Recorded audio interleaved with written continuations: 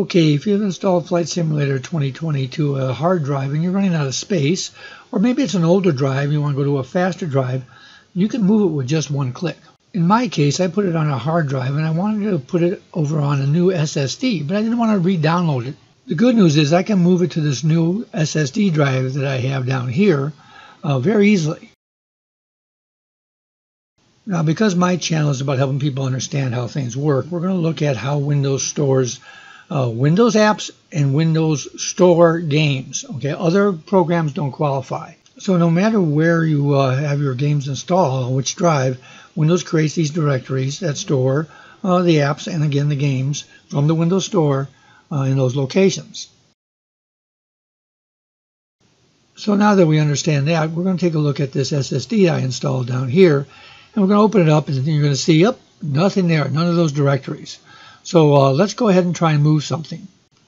So to do that, I'm going to go open up the Settings app, and I'm going to go to the Apps page.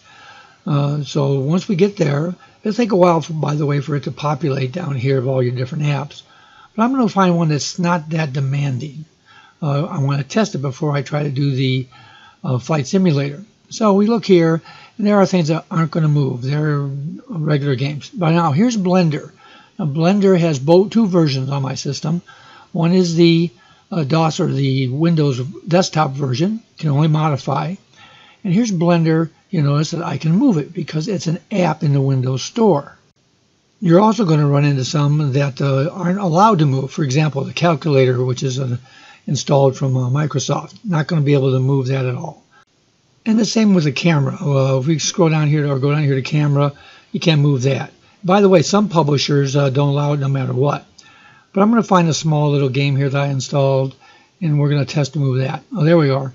We're going to move this game here. And you notice here it has the ability to be moved somewhere else. So I'm going to go ahead and click on that move. So the Settings app comes up, and there it tells you where it's installed at. And if you use the drop down here, it shows you the available drive. And sure enough, there's the one I want to move it to. Okay, so I'm ready to go ahead and move this small game as a test. Let me move these around a little bit here so we can watch what's going on. So we're ready to go now. We click on Move. We choose the drive. I choose the new game SSD I installed because that's where I want to put it. It's empty right now. So let's go back and say Move and select it. Click on that and then say Move. And if you watch, as we move, things start happening over here on the drive.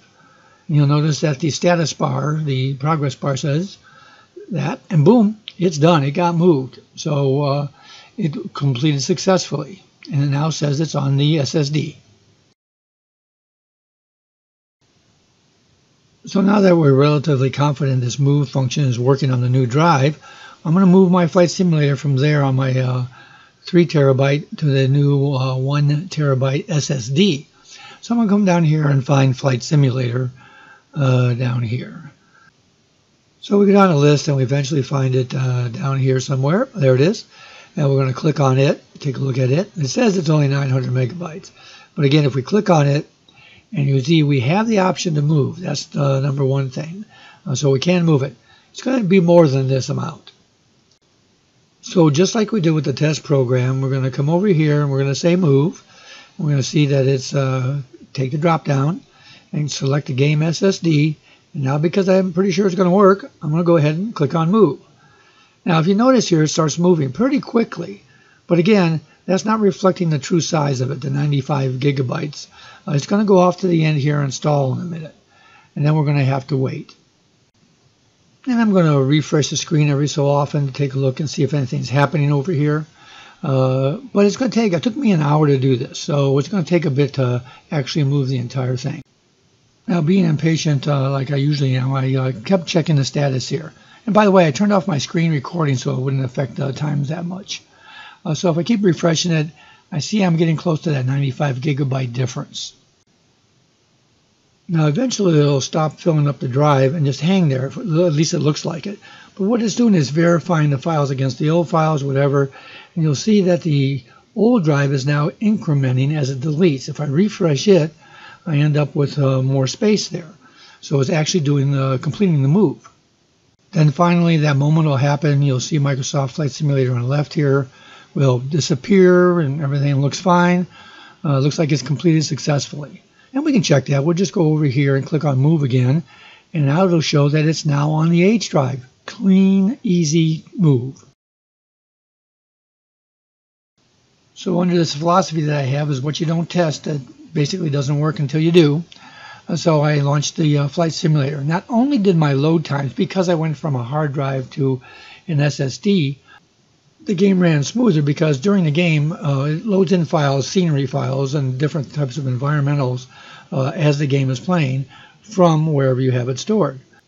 Now again, because I loaded this on an old PC to find out problems and help people resolve them, the graphics aren't that great here. But if you're looking to move Flight Simulator from a slower SSD, or just because you need more space on a certain drive, it's very easy to do, one click. And remember, you can do this for any Windows app or Windows Store game that allows you to move it. Hey, if you found this video helpful, don't forget to like this video. And if you want to get more, just subscribe to Old Guy Geek. You can also follow me at Facebook or Twitter. The links to those are in the description of this video.